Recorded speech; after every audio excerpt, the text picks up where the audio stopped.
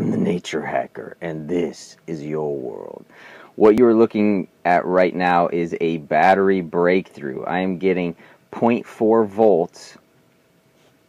I'm getting 0.4 volts between molybdenum and copper. I'm using copper as an anode. That means that copper is being oxidized. My electrolyte is very important here. My electrolyte is a mixture of potassium iodide, phosphoric acid, and hydrogen peroxide.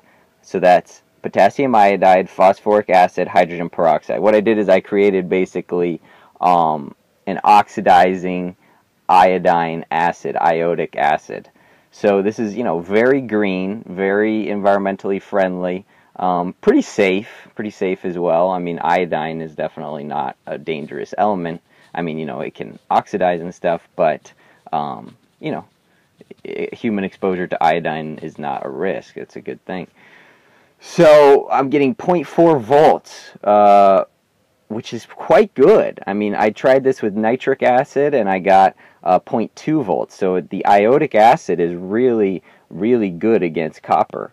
And so molybdenum and copper. So that means that we could have molybdenum sheets, electrolyte and copper sheets. But you know what the cool thing about this battery is I believe that it would be rechargeable, and not just rechargeable, like ultra rechargeable, like in the order of infinitely rechargeable potentially. I mean, that's what I'm going for here, is that this, typically a rechargeable electrode would be like lithium iron phosphate, and it's just this kind of crummy conglomeration of junk, right? But if your anode can be simply copper, you might be able to have like an infinitely rechargeable battery, or at least like orders of magnitude of more recharge cycles than a typical battery. So a copper molybdenum battery could be the future of rechargeable batteries, and we're only getting 0.4 volts a cell, but really